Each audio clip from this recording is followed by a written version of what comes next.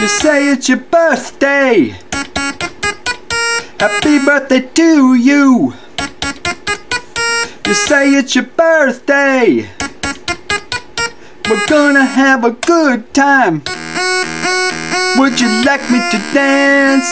Birthday, take a chance.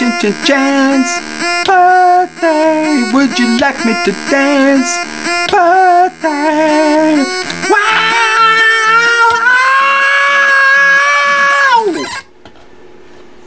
It's my birthday. Welcome to Hack a Week.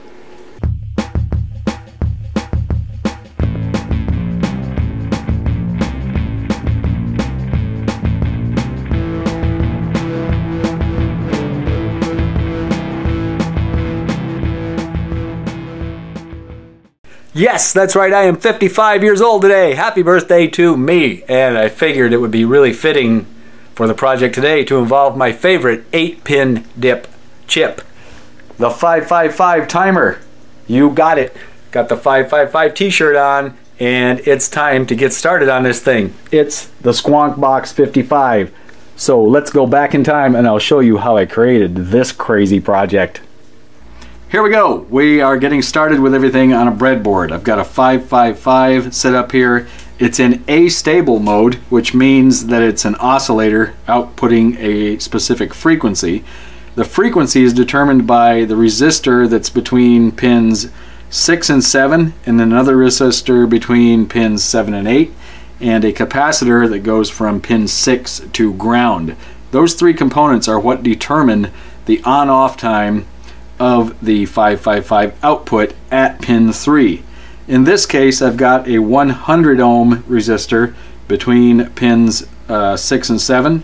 I've got a 1K potentiometer between 7 and 8, a 4.7 microfarad electrolytic capacitor between 6 and ground, and let's see, the reset, which is pin 4, is tied out to the positive rail voltage. Always a good idea to do that. I never used to do that on some of my early projects. Many people have said better to do that. It keeps the 555 more stable, so I've been doing that from now on. Over here off from pin 3, I have a decoupling capacitor before it goes to the speaker, otherwise the speaker would not play the square wave form. This is just a 1 microfarad electrolytic cap. So let's plug this in to a 9-volt voltage. You can hear a tone coming out of there, and it will vary as I change this potentiometer. Higher frequency or lower frequency.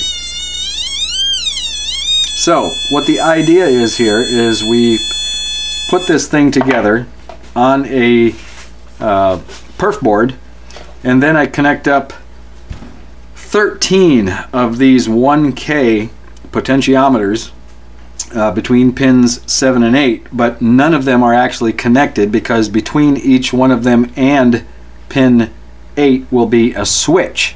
So if you trigger the switch, you will trigger that resistor tuned to a specific frequency. So I'll start out with a note like down here somewhere. Let's just call that C. It's probably really not C. And then we'll go an octave above that, which is about there somewhere. So there will be 13 notes in between that, just like the 13 notes that are on a keyboard between C and C. So we'll talk a little more about that later too. So now that you understand what's going on, we will get started building the rest of the project. We need an enclosure first, so let's move on to that. How about a cigar box? I've got a cigar box here, and I've got some of these switches that I have quite a few of. I've just about used them all up. I got them from a salvage electronics box quite a few years ago. I think there was got a couple hundred of them, and I'm down to maybe 20 left. But this is just a momentary contact switch. You drill a 1/2-inch hole, put it in there. It's got a nut on the back to mount it. Right now I've got them all laying here upside down just to check out the layout. So here are my 13 keys: C, C sharp, D, D sharp, E, F, F sharp, G, G sharp, A sharp, B, and C. So I'll drill all the holes here and mount all these up, and then I can mount a little speaker or two in the box here, maybe up on the top. I might even go ahead and put a LM386 amplifier in here just to kick up the volume a bit. Right now let's get all these guys mounted up in the box. I'll do a layout, drill some holes, mount them all up. So here we go again with the grid paper, my favorite layout tool. I've got this one set up the same width as the top of the cigar box, as you can see there. And I've got these all spaced out properly, as it turns out. Let's see, 1, 2, 3, 4. 4 spaces between each one works out pretty good. So I'll just make a mark there where each one of those are, and then in between is just the line that's in between. So let's make a mark there, and there, one there, and there, and there. Then we can just get all this stuff out of the way. And now we can make some lines here. According to my circle template, it looks like a 5/8 hole, maybe a 19/32. Wow, isn't the English system just awesome? Man. Okay, well, let's just get that down to freaking millimeters. God. 19/32. What the hell kind of measurement is that? Okay, it looks like it's going to be about 26 millimeters. We'll take care of that. So I'm going to go ahead and use that hole right there, which is the 19/32, just to mark my template here. Get an idea where everything's going to go ahead of time, make sure everything is going to line up okay before I do the final drilling of the holes. There we go. These up here are going to be representing the black keys, and these will represent the white keys on the keyboard. Now I just take this template and temporarily attach it here with some tape, I guess, move it around wherever I want it. I'll probably want the keys up here a little so I've got a place to kind of rest my fingers. Not right up near the edge, but maybe like that. Like, that'll work out about right. So I'll tape that right there, and then I can mark where these go, just center punch them and go out on the drill press. Probably use a unibit and take it up to the size where the switch will fit through. Get all the holes center punched.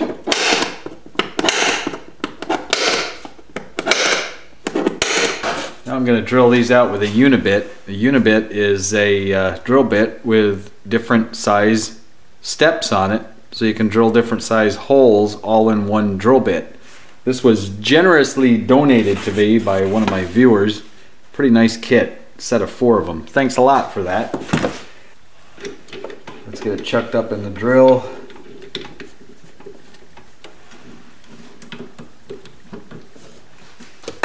And we'll get drilling some holes.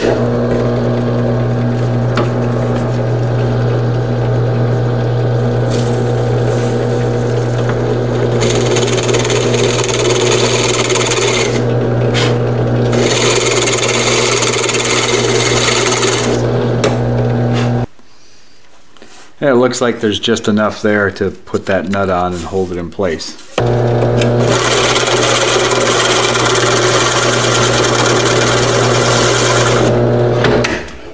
Last one. You can see that the paper didn't drill through real clean on the other side, so I'll clean that up with a random orbital sander.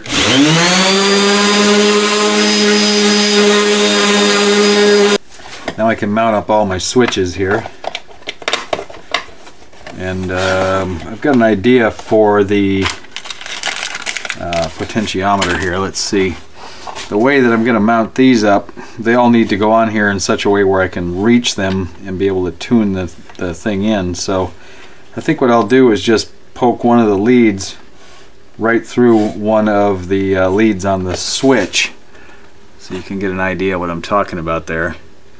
And I'll just solder that up, and then that'll just sit right there, and I can push the button and then tune it in, and it'll be a good place to mount the potentiometer. So I'll orient these with the terminals here and here on every one of the switches. Looks like I've actually got room for the washer to go on as well. That's good.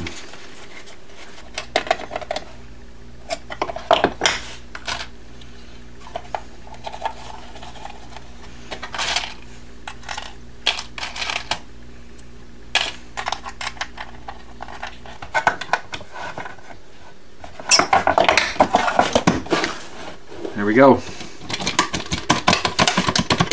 Now, before I go any further, I'm going to test every one of these for continuity because these things can be a little glitchy. A-okay.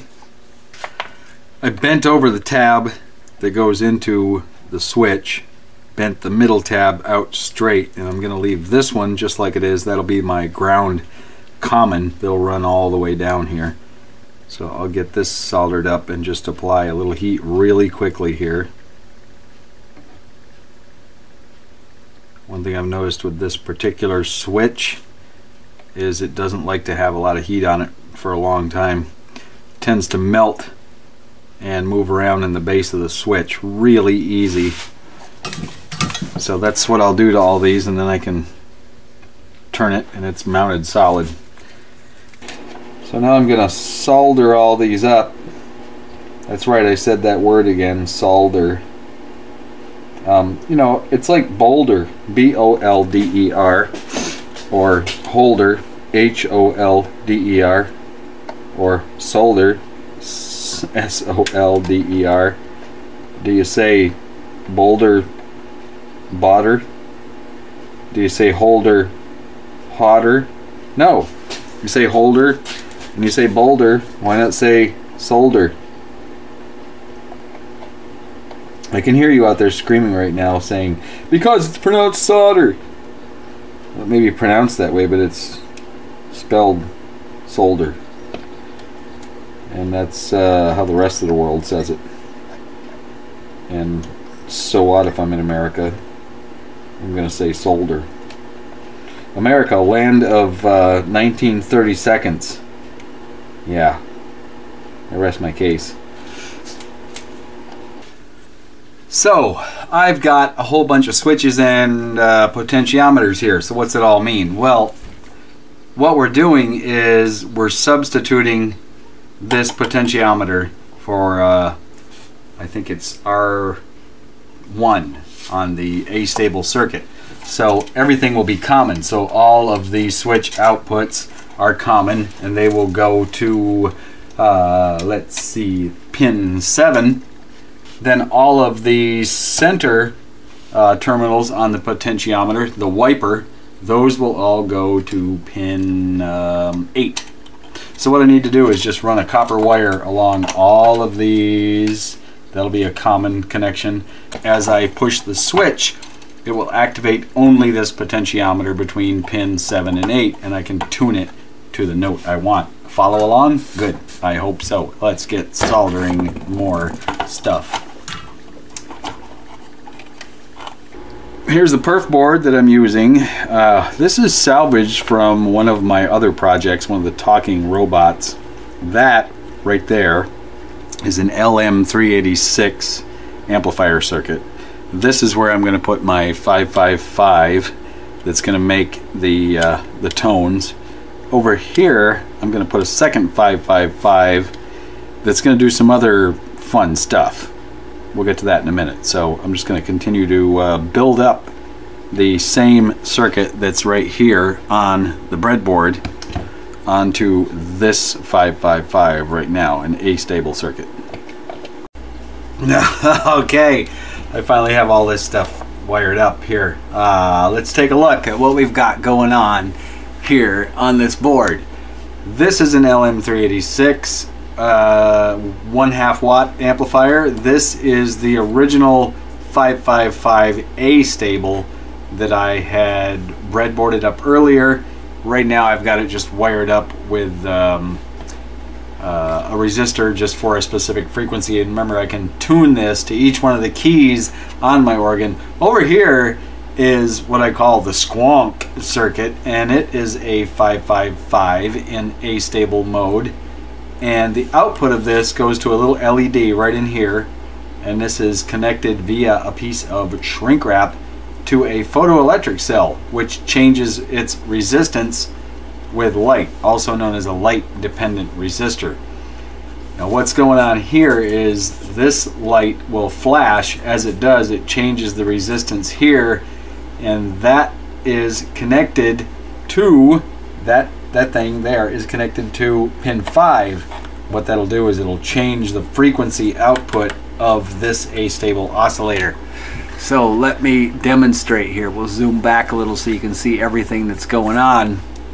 And plug in the battery, and what I'll do is I'll engage the SQONK circuit. First you'll just hear a tone.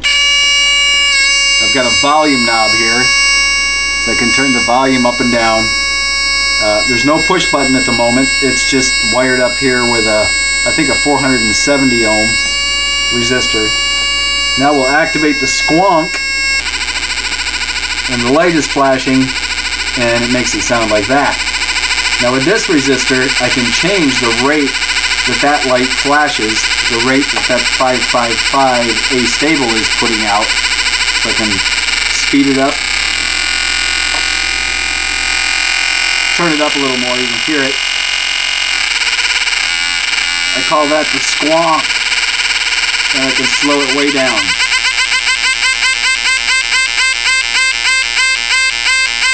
Cool!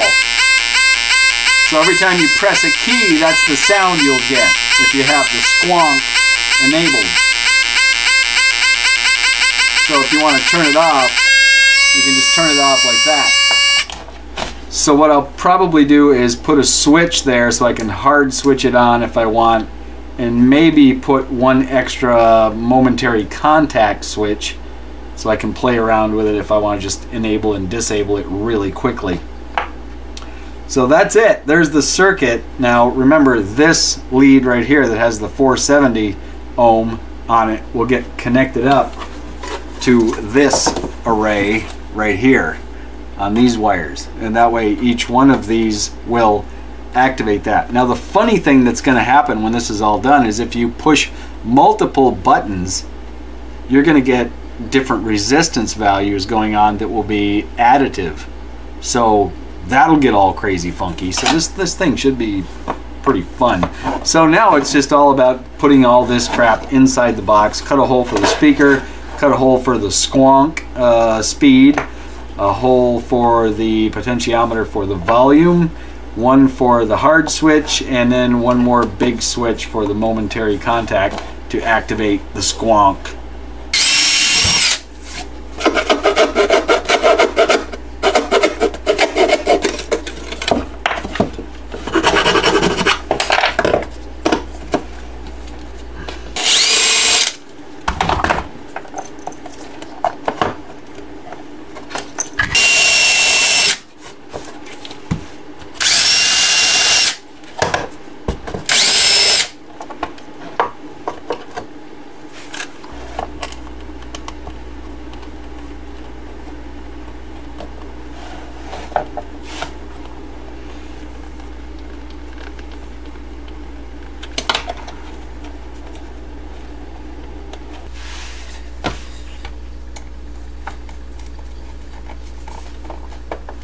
I almost forgot, I need a big old on-off switch. Let's see what's in the Vintage Electronics switch box. Ooh, there we go. That's the ticket right there. That baby is cool. Old school. Everything is mounted up. Let's put a battery in this thing. Got a little battery mount off to the side here. All the wires are tucked away nicely. Battery's a little bit close to the switch, it looks like. There we go. On. We got a tone and volume. Now we just need to tune this sucker. On. Ahaha. See, they all sound pretty close to each other now. So the first thing we need to do is tune it. Now you can use a tuner, you could use an app on a smartphone. I'm just gonna use my ears because I got a pretty good ear. I'm a musician. So there's our first note. Oh, that's not bad. Right off, that's pretty good. C, that's a D. E.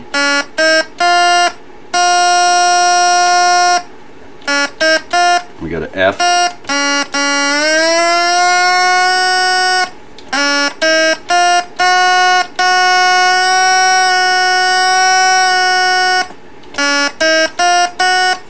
Go for the G.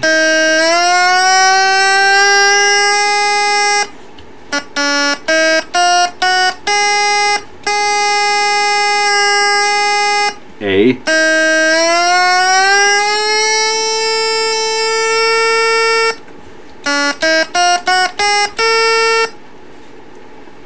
B. No, wait. C, D, E, F, G, A, B. Yep, B.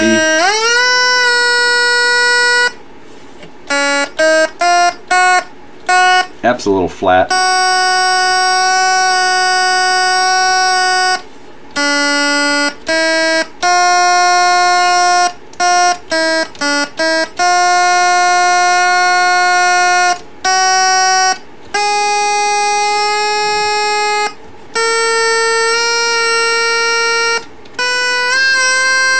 And the octave high C. I should have a nice octave interval here between this C and this one. That one's a little sharp, really, to my ear, but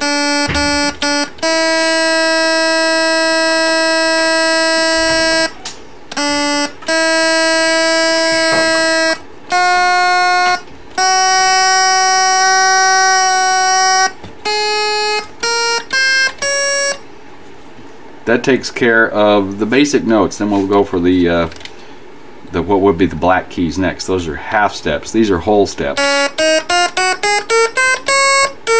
That's a little flat.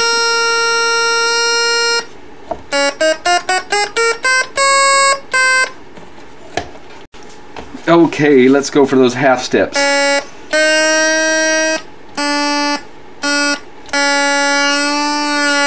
Wow, that's weird. Is that just me, or does it actually change pitch? No, it's me.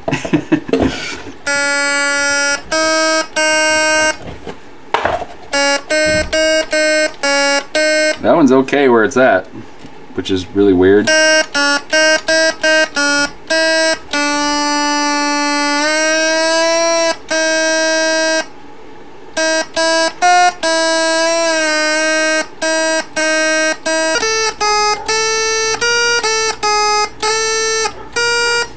This one should be do, do, do, do, do.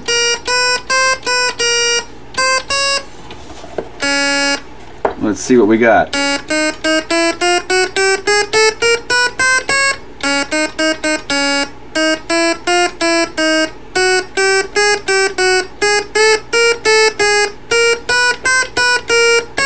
That's it. We're all tuned up. All right, let's see what this baby will do. Since it's my birthday, I should try Happy Birthday, I suppose, first.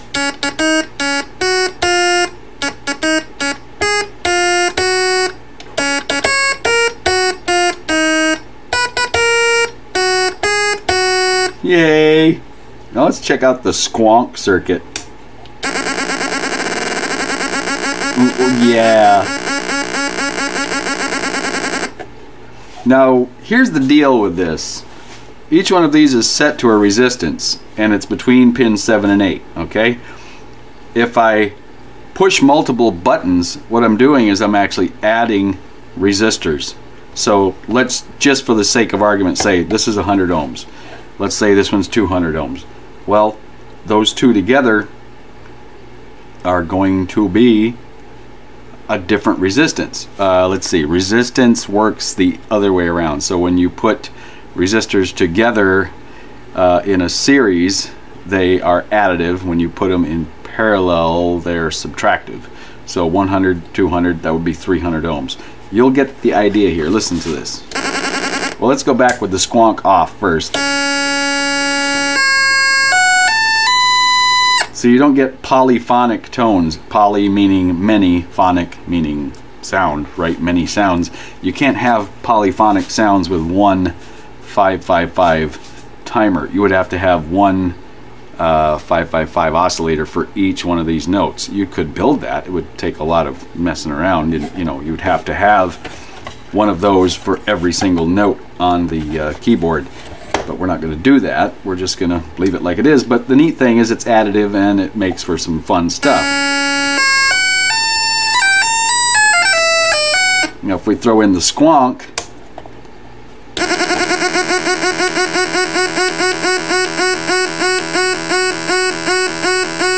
so I can use that like a rhythm. So there's my bass.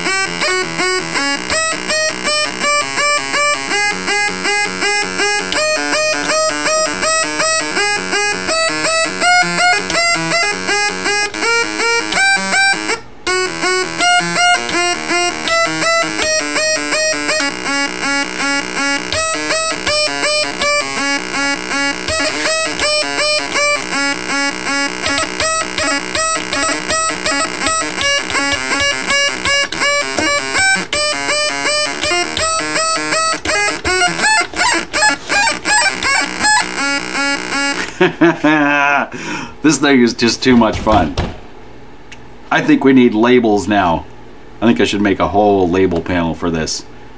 So you have labels on all this and put a name on it here. I think I'm going to call it the SQONKBOX 55 because it's for my 55th birthday and it's using 555s, my favorite little chip ever. Let's take a look at how everything works here. We'll examine the schematic that I drew up. So this is basically two 555s in astable mode. The first 555 produces a given frequency that's output in a square waveform, comes out of pin 3, goes through a 1 microfarad decoupling capacitor, goes into the LM386 audio amplifier, gets amplified 1/2 watt, comes out the speaker. And let's see, the volume is over here on this side in this particular application. On the LM386 amplifier that I built on the website on Hack-A-Week, the volume's on the input side. But if you want more information on that LM386, by the way, there is a video here on my YouTube channel, and there's also a project page on the Hack-A-Week website. Just go there and type in LM386 in the search bar and you'll find it. Back over here to this first 555.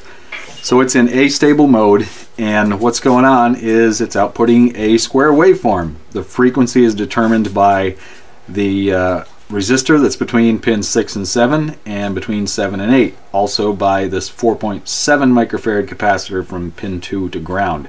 Those three components are what determine the frequency.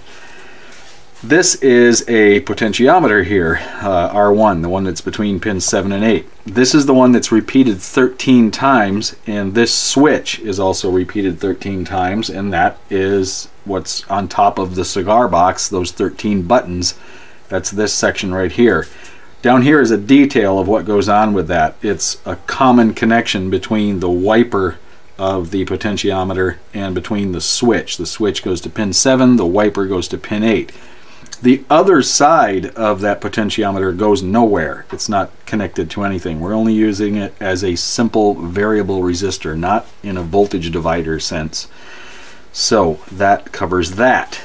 Now this 555 is what takes care of the squonk effect. So it's also in astable mode, outputting a frequency, but it's a very low frequency. It's what makes this LED light flash. And on this one, things are switched around the other way. The potentiometer is on pins 6 and 7, and the 100 ohm resistor is on 7 and 8. The reason for that is this will determine the on time of the LED, not the off time. So that is housed inside a piece of shrink wrap where it shines on a light dependent resistor, and those things have a quality where they change resistance depending on how much light is hitting them. So it's changing the resistance every time the light is on and off. That resistor is connected between the positive rail voltage and the control pin, pin 5 of this first 555. So it changes the way that this 555 oscillates. So when it gets a voltage, it oscillates at a different frequency. When it doesn't get a voltage, it's back to the frequency that it was at. That's what creates that squonk effect. What else? I think that's about it. We've got 9 volts coming in right here. We have a 100 microfarad decoupling cap across the voltage rail. Always a good idea to do that. Always a good idea to connect pin 4, the reset, to the positive side of the voltage rail. And well, there you go. It's the SQONKBOX 55 explained. If you want this schematic for yourself, it will be on the project page on Hack a Week, and I will post that project page link down below there in the video description. Got a panel made up, holes all cut already. I used Adobe Illustrator to lay this out. Just measured things out ahead of time. And there we go. The SQONKBOX. So we've got all of our controls here. I actually put another old-timey vintage switch in here for the squonk control. Off and on. And relabeled it that way. So we got squonk speed, we got the power on off, we have the volume, and the squonk control off and on. So now I just need to get the knobs back on. And this thing is complete. Ta-da! There it is, the SQONKBOX 55 in all of its glory. Lovely, huh? I repositioned the battery over here. It worked out a little better. There's the other vintage switch in place. That's a little crooked. There we go. That's it. It's done. It's ready to play with. Alright, well, you know what? I think we should play Happy Birthday on it because, well, today's my birthday.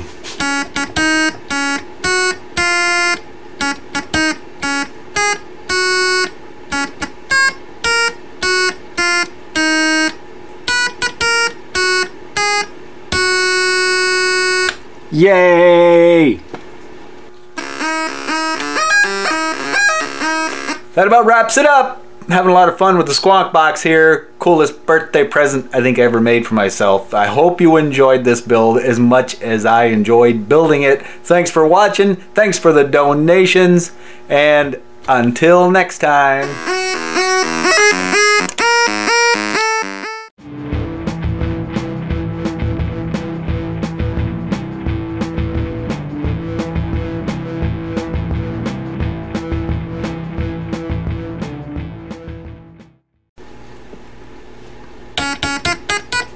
You say it's your birthday. If happy